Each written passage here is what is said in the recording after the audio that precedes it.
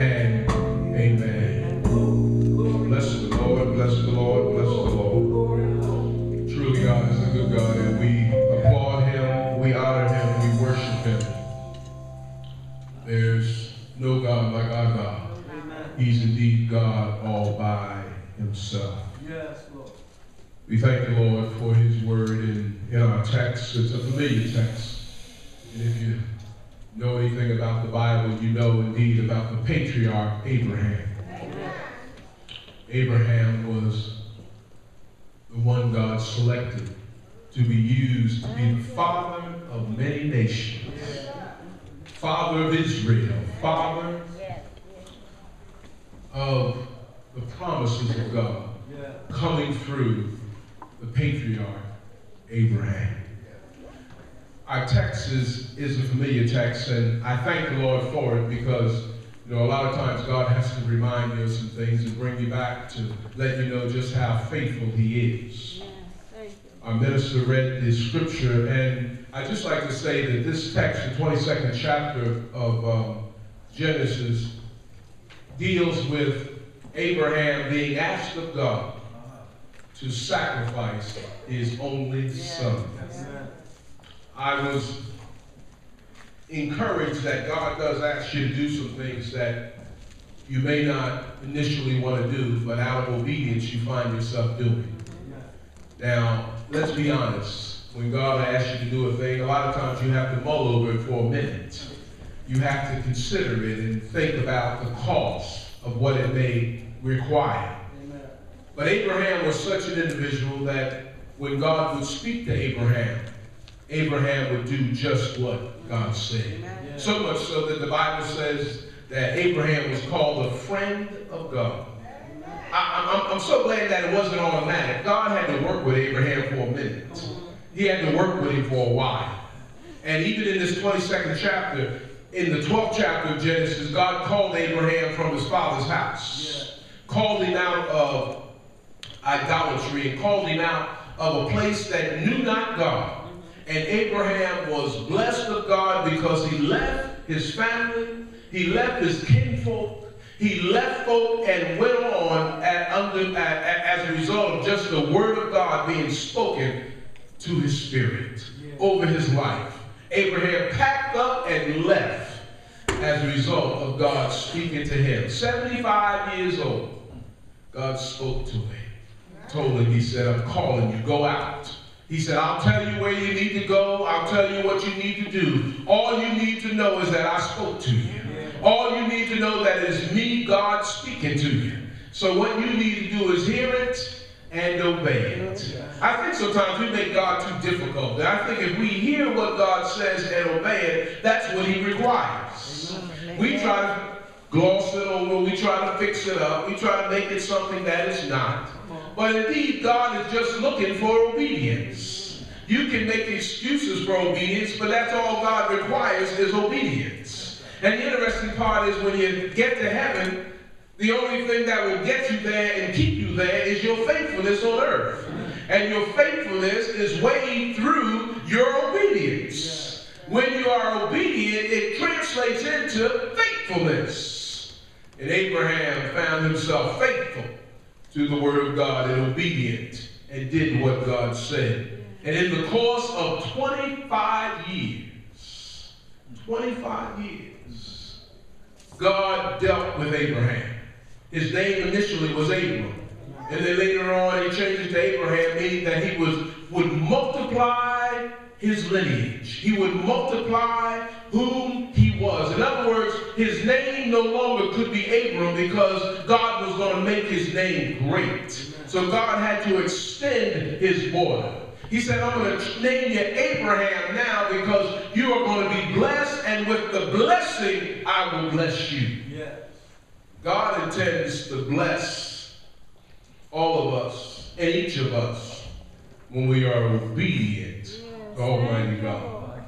Abraham had a few things, and we know that Abraham had a son that through his handmaid Hagar, and then later on, Abraham still had to be wait and be reminded that God still was going to do what he says, because God told Abraham, in thy seed in thy seed, I'm going to bless you. And in Isaac, you shall be blessed. So he had to wait. He had to wait for Isaac. He had to wait for the miracle. He had to wait for the promise because God said it. And because God said it, God brought it to pass. Now here we are in the 22nd chapter of Genesis. Isaac is about 15, 16 years old. And God wakes up Abraham and speaks to him and tells him, take your son, take your seed, that which I promised you and did bring to pass. Take him and offer him up for a sacrifice. And Abraham loaded up his stuff, headed toward the mount to offer up his son because God said so. If you look at our text here, in the 6th verse, Abraham says that Abraham took the wood and the burnt offering and laid it upon Isaac his son. And he took the fire in his hand and a knife, and they were both of them together. And Isaac spake in the 7th verse, and Isaac spake unto Abraham his father and said, my father. And he said, here I am. Here am I, my son. And he said, behold, the fire and the wood. But where is the lamb for a burnt offering? Abraham replied to Isaac, and Abraham said, my son, God will provide himself a lamb for a burnt offering. So they went both of them together. It is interesting that Abraham was so obedient to God, and we know that came through his practice of obeying God. And I'm glad that God allows us the privilege and the honor to grow. We don't get there overnight. And God allows us the privilege and the honor to grow and to mature in the things of God. We may not get it right the first time, but God is so merciful that he affords us opportunities to get it right, so that the blessing of God is not aborted or unnecessarily held up in your life. God is that good. If I might use for a word this morning, it would be provisions. Provisions. Provisions. And as I was thinking about this, Abraham said to his son, when his son asked, he said, we've got the wood and we have the fire, but we don't have the lamb for the burnt offering. Abraham's reply to God, to his son, was this. He said, listen, you know what? God will provide. In spite of what we lack, he said, God will provide what we need.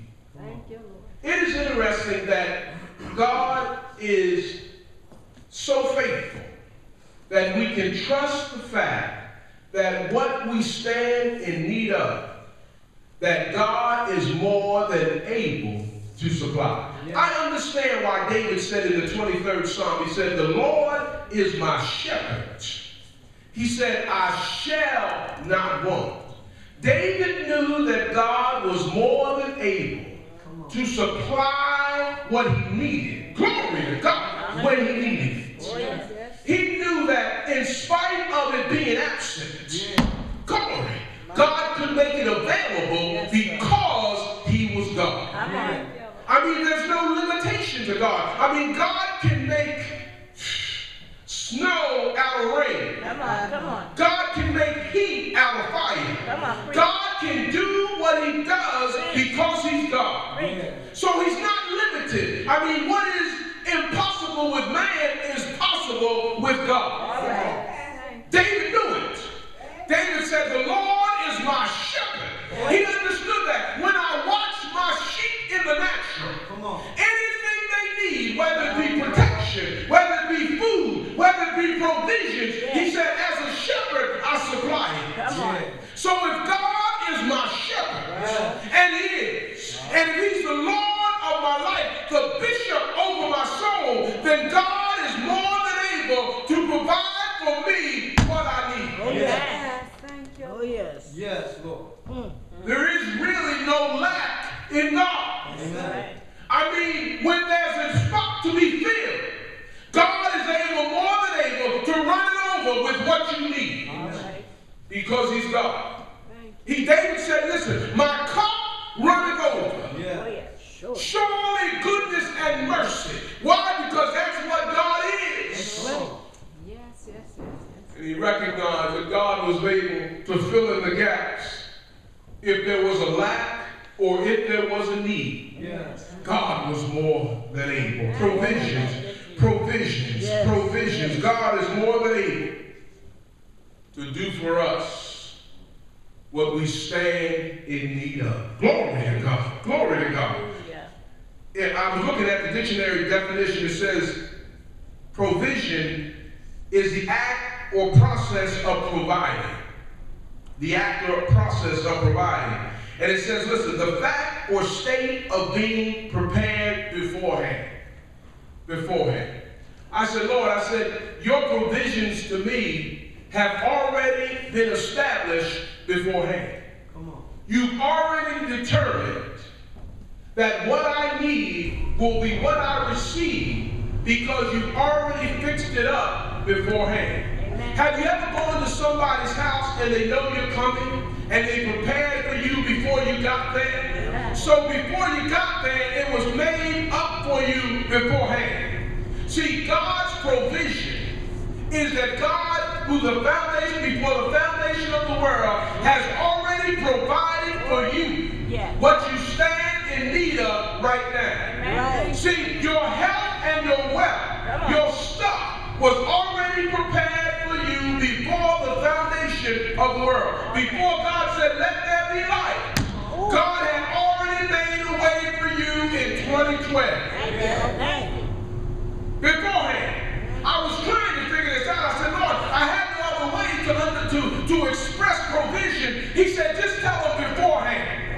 You just tell them I did it beforehand. Yeah. In other words, you don't have to wait for it to be occupied. You don't have to wait for it to be made up. Just realize that God, before the foundation of the world, have set in place what you stand in need of. Because that's the kind of God we serve. And Abraham knew it. His son said, we got the fire. He said, we got the wood. We got the foundation. We got the inspiration. We got everything we need to sacrifice except the sacrifice. Amen. He said, don't you worry about it, son. He said, God will provide. If God has spoken a word over your life, and God has commanded you to do A, Y, and C, then understand this, that God is more than able to bring it to pass beforehand. That's when your provision. Remember when the disciples were asked to get food for the 5,000, and Jesus said, how much food we got? And the disciples looked at what they had and saw it as insignificant. And Jesus said, what we got? He said, let's just bless what we have. Because Jesus recognized something when he held it up before his Father. He said, listen, this is not for me. It's for them. Because I'm praying over stuff that you already prepared. Glory to God. You ever prayed for something and God already supplied it? Oh, yes. Yes, yes. Glory, hallelujah. See, sometimes God got to remind you that the stuff you asked for, that he did for you, you didn't thank him for it, and you received it so fast, you forgot your hands.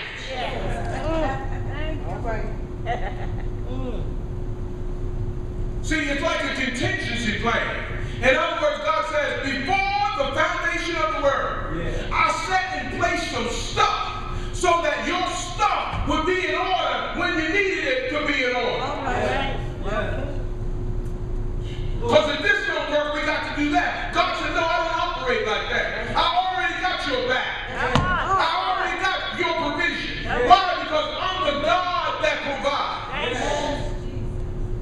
I'm the God that brings it to pass. Glory. See, we need to know that. Going into 2013, we need to know that God still provides. Regardless of the chatter of the word, God still provides. If he said he was going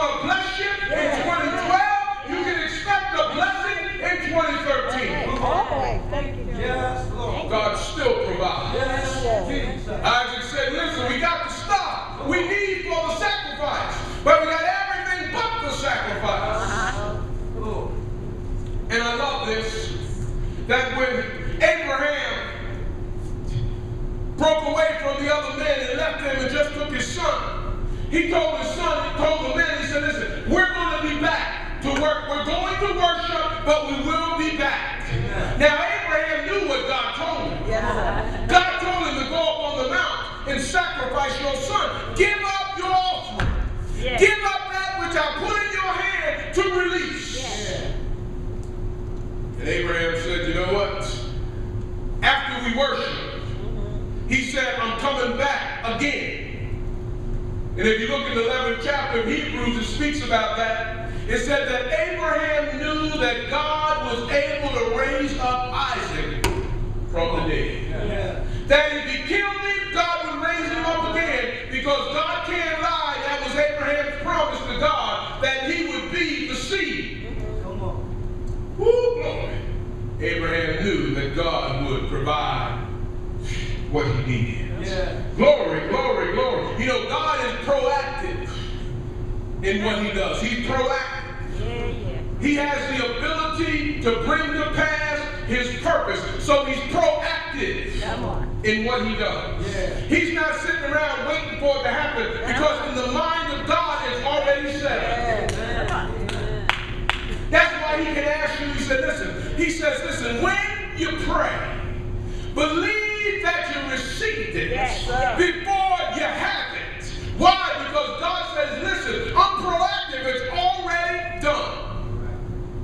How can he tell us in St. Matthew 6:33, seek ye first the kingdom of God and his righteousness, and all other things shall be added. Don't pray for this, don't pray for that, because if I can satisfy the birds in the sky, I can meet your need. Oh, yes. Thank you, Lord. The birds don't work, but they got clothes on.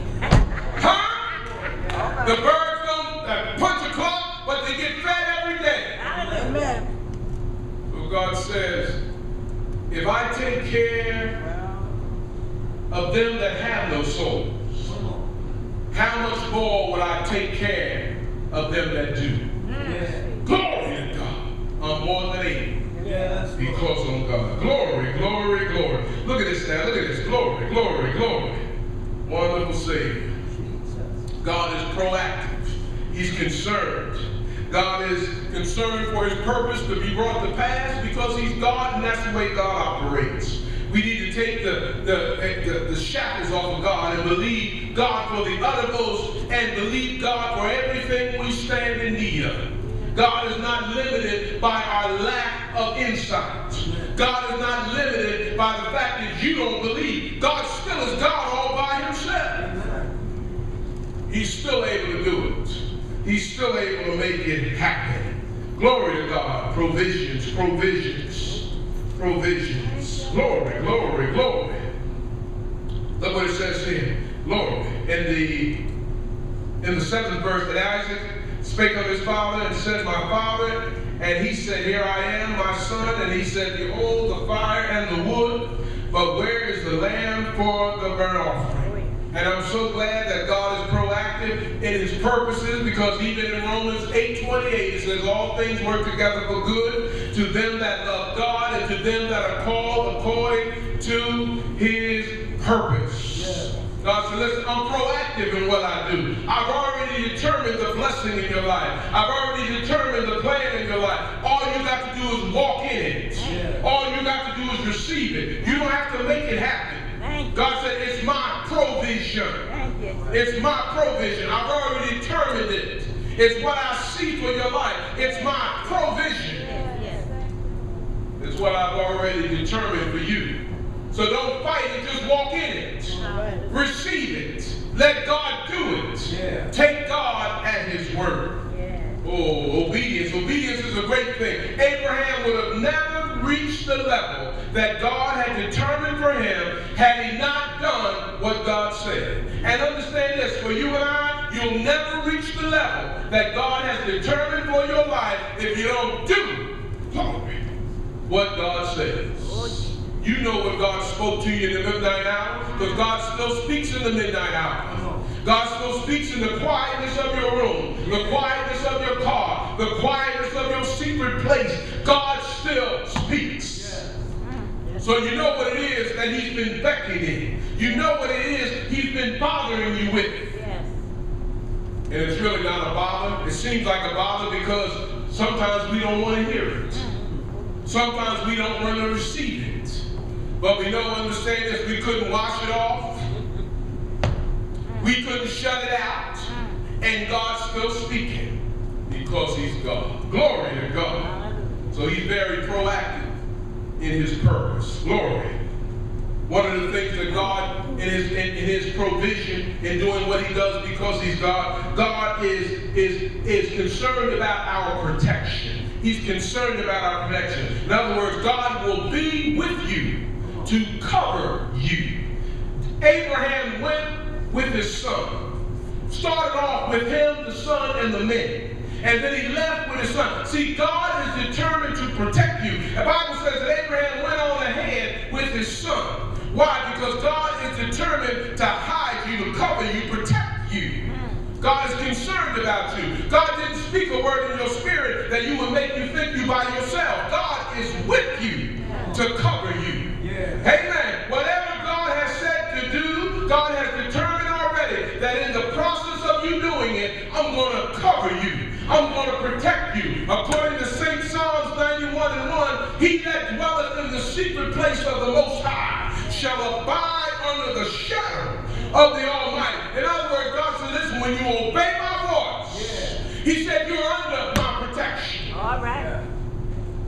Nothing could have happened to Abraham to do what God had determined him to do because he was under the protection, the auspices of Almighty God. Yeah. God said, you mine, don't you worry about it. I got your back. I'm covering you. That's all right. He went on with his son to handle the business that God had determined him to do. But in the process of his going, he was under the protection and the covering of Almighty God. See, a lot of folk want to cover you. A lot of folk want to say, I got your back. But there's nobody like God when God got your back. God will put you in a place. He'll hide you under his shadow. He'll hide you in the corner. He'll put you in the cleft of the rock. Whatever you need, God will protect you. Why? Because he's our provision. He's our provision. Beforehand, he fixed it. You can't understand why you survived the wreck. Because God protected you. Everybody else has fallen out and God kept you upright. Why? Because he protected you. That's the benefit, that's the advantage of being a believer. We have a good protection plan. We've got a good protection plan. God keeps us and preserves us for his good. Amen. We belong to him. Ephesians picked it up, and I love this.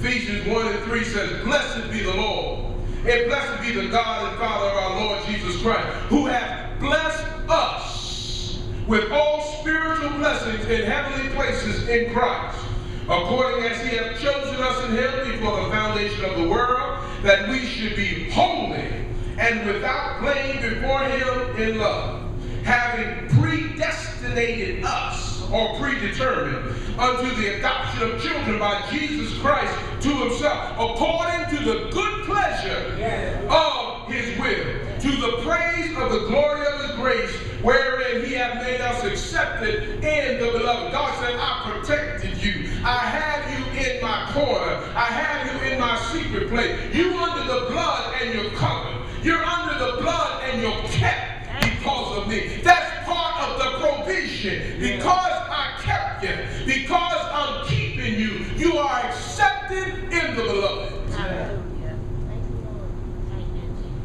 Because it's me. God said, I'm your provision. You can't make it without me. I'm the reason why you're blessed. I'm the reason why things go in the way they go. I'm the reason why the door's being opened and seemingly can't be closed. Because of God. And I'm protecting you. As I protected Abraham and hid him, so too I hide you for my glory. The Bible says we are the made accepted in the beloved. In other words, God said, listen, I love you because I first loved him. So therefore, you're loved as a result of the relationship. Protected. I don't have to impress anybody because I'm protected by him. I'm covered by him. He's my glory. He's my praise. When I wave my hands and give God a praise offering, I'm just giving back to him what belongs to him. Glory! It's his praise I'm giving him. I'm saying, Lord, I thank you. But really the thanks is not because of something I've done, but the thanks is because of all he's done. Glory, glory. Glory! Yes. Woo, glory! Wonderful God. I get a glory down in my spirit and a hallelujah in my praise. It's not because of me, glory, but it's because of him. Yes, yes, yes. And what he's done. He's made me accepted in the beloved. Protection. He gives us protection. Not only does he give us protection, but he gives us production. Production. God is with you to produce it. When Abraham went off with Isaac to handle the business that God had determined Abraham to do, God was going to bring to pass what he had told him to do. It was not something Abraham had to fabricate. It was not something Abraham had to manipulate or bring to pass. God said, if I told you to do it, and if I told you it was going to happen, all you have to do is trust me to produce it. That's a tough thing. Trusting God to produce it. That's why God will show you something before the something even exists. In your spirit you saw it. And you're waiting on it. And God showed you production of it. But you got to sit back and wait for God to bring it to pass. Amen. Amen. God gave Abraham a word, told him what to do. And Abraham was convinced that even if he did sacrifice his son, that God could produce another son. Glory to God. Raise up even Isaac. Because he recognized that God was able to provide. That was his answer. When Isaac asked the question, we got the wood, we got the fire. He said, but where's the sacrifice? Abraham said, you know what? God will provide. See, that ought to be your answer when you don't see it in the natural. When it hasn't happened yet. But in your spirit, you can taste it. In your spirit, you've received it. And somebody might ask you, where is it? And all you have to say is, God will provide. I know it because he said it. God will provide. Ooh, glory. Glory to God. Glory to God. Glory. Isn't that just like Jesus told Thomas? Isn't that the same thing? He said, blessed are them that don't see it but believe it. So even though I don't see it, I believe it because God will provide. God will never ask you to do something foolish. God will never send you on a task that already has not been designed for you to accomplish or you to undertake or bring to fruition. God will never ask you to do something that he was not able to bring to pass. So God says, listen, the fact that I'm more than able to make it happen, you're only out, if you will. Your only solace is the fact that God will provide. Amen.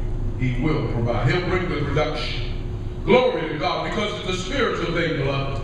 It's a spiritual thing. It's something that we ascertain in the spirit where we are satisfied that because God said it, that settles it. I'm okay with it even though I don't see it. I'm okay with it even though I don't feel something today. I'm all right. See, if you've been saved any length of the time, most of the time you don't have to feel it anymore. Because you believe that if God said it, that ought to be it. Now I might feel something. There might be a sensing in my spirit. But if I don't feel it, if I don't see it, I know in whom I have believed and I am persuaded that he's able not only to keep me, but to bring to pass that which I've committed unto him. God, I'm not trusting you for nothing. I'm believing you for everything. And I know you're more than able. God will provide. Young people, God will provide. Old provide. Babies, God will provide. Why? Because it's already a full thought. It's already accomplished. God said, already, I've done the task. All you got to do is believe it and take me at my word. Glory, glory, glory. God is with you to produce it. He says, listen, in Romans 8:14, he says, for as many as are led by the Spirit of God, they are the sons of God. He said, why? For ye have not received the spirit of bondage again to fear, but ye have received the Spirit of adoption, whereby we cry, Abba, Father. Because we cry, Daddy, I can expect Daddy to be faithful. All right. Because we cry, Daddy, I know God will meet my need because I have not any other father but God. That's right. David said, my Lord is my shepherd, I shall not want. And because we cry, Daddy, we know that God is more than able to bring it to pass. Glory, glory, glory. It's spiritual, it's worship, it's spiritual. It's what we do. It's the key to our obedience, is that we take God at his word and trust him, even when we don't see it, to know that God will provide. That was Abraham's answer. He said, God will provide. St. John 4:24, when he was talking to the woman of the well, he said, God is a spirit. And they that worship him must worship him in spirit and in truth. Turn to Genesis 28:8. Genesis 28:8. Glory to God. Glory to God. Provision. Glory to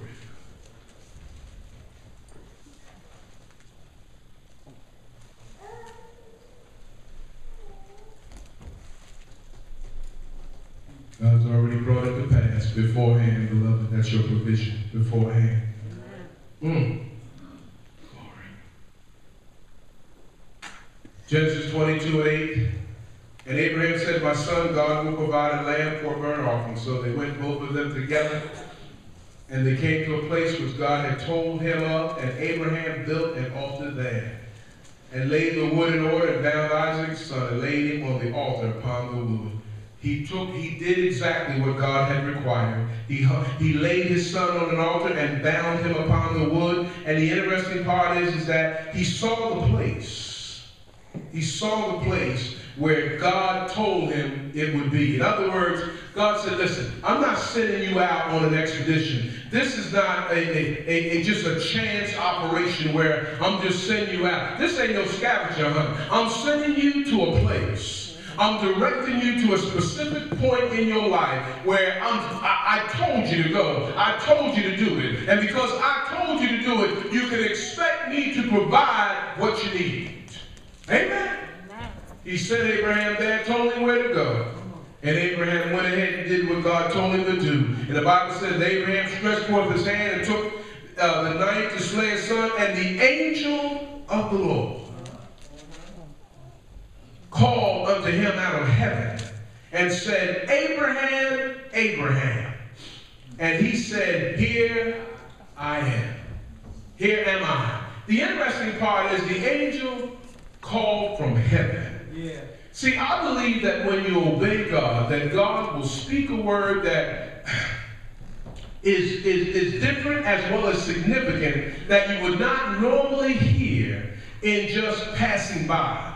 But when you have completed the task, when you have fulfilled the assignment, God will speak to you in a way that you only know that it's God speaking and nobody else. The Bible says the angel spoke twice. Abraham, Abraham. Yeah. Now it's interesting, even when Abraham was called of God to go out, God would speak once. Even when Abraham was called to even go into Hagar, his handmaiden, God only spoke once. Even when God reminded him of his birthright and reminded him that the blessing would come through Isaac, God only spoke once. But when Abraham fulfills the task, glory to God, God spoke twice from heaven to secure and to let him know that I'm God and beside me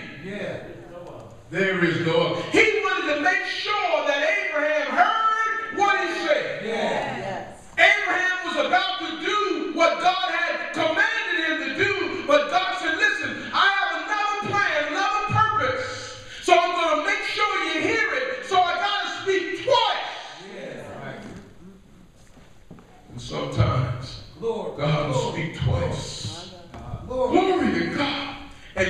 know Yes. Yes. that task you have satisfied.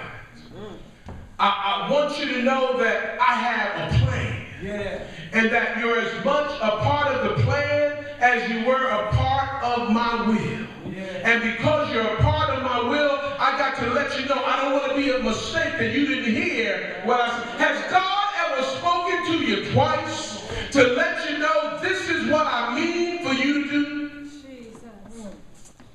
Glory. See, because sometimes we can be so convinced and wrapped up, even though we're walking in obedience, God got to speak sometimes twice to let us know that I yet love you, but this is my purpose. And look what happened here. Look what happened. He said, lay not thy hand upon the lad, neither do thou anything unto him, for now I know that thou fearest God, seeing thou hast not withheld thy son, thine only son, from me. And Abraham lifted up his eyes and looked, and behold, a ram caught in a thicket by the thorns. And Abraham went, took the ram, offered him up for a burnt offering in the stead of his son. And Abraham called the name of the place Jehovah Jireh, as it is said to this day, in the mount of the Lord it shall be seen. Abraham was given a sacrifice to sacrifice.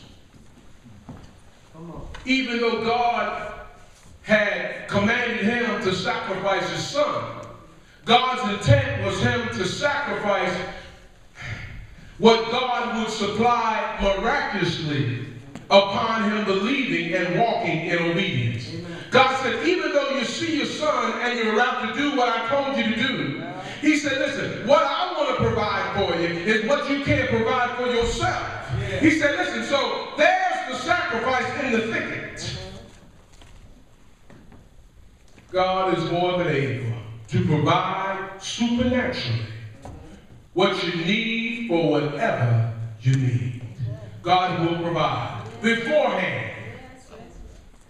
See, I've heard theologians and I even heard preachers talk about that as Abraham was walking up Mount Moriah, a ram was walking up on the other side.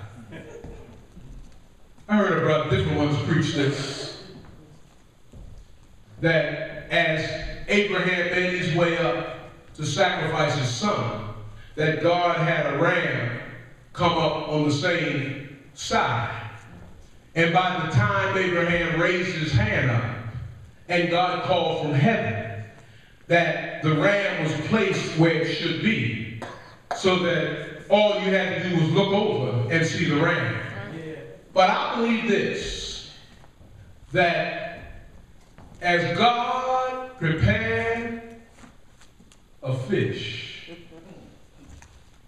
it says fish as well as whale. You used to hear folk argue about that. Both is in there, fish and whale. For Jonah. And Jonah was thrown over the side of the boat. And the moment he was thrown over, a fish came up and swallowed him. I believe that God is able to provide for you what you need when you need it miraculously. I don't believe God got to wait. I don't believe that God has to do something in preparation, but I believe God can give you your provision beforehand. In other words, before the world existed, God had already planned a ram to be in place. Before the world existed, God had already planned a whale to be in place. So as the moment it was needed, glory to God, God said, so be it. So be it. And it was.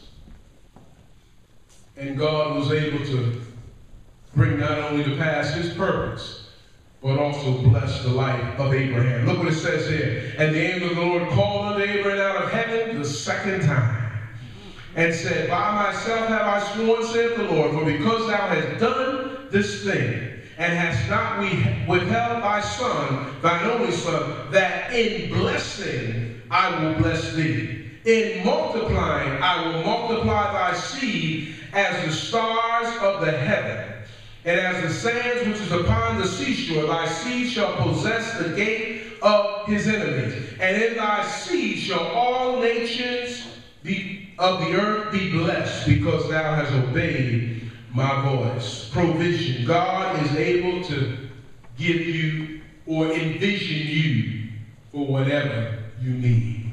Provision. He says, listen, in blessing I will bless thee. God said, listen, the same blessing that is upon your life because of your relationship with me, I will multiply it. I ain't got to bring nothing new in the equation. I can multiply it. And with the multiplication of it, I can multiply that. I said, I don't need nobody else to bless you. I can bless you right where you are. I can multiply your space. I can enlarge your borders. I can bring to pass what you stand in need of in the process. You got the wood, you got the fire. He said, understand this, I got the sacrifice. I'll give you what you need. I'll supply just what you need. Just what you need. Provision. God says, listen, I'll allow you to envision it because I commanded it as well as demanded it because of God. We're coming up on a time in our nation that it's past praying time. But understand this, we know who's in charge. God is still sovereign. Jehovah Jireh. God will provide. The mount of the Lord. Everywhere God is, there's glory. I understand why he would call the mount glorious, or call the place where God occupies glorious. Because when God speaks a word, when God inhabits a place, it's glorious. God will provide whatever you stand in need of this morning. God will provide. He will release the sacrifice. You're there, you brought the wood in the fire. God said, listen, I'll give you the sacrifice because of your obedience.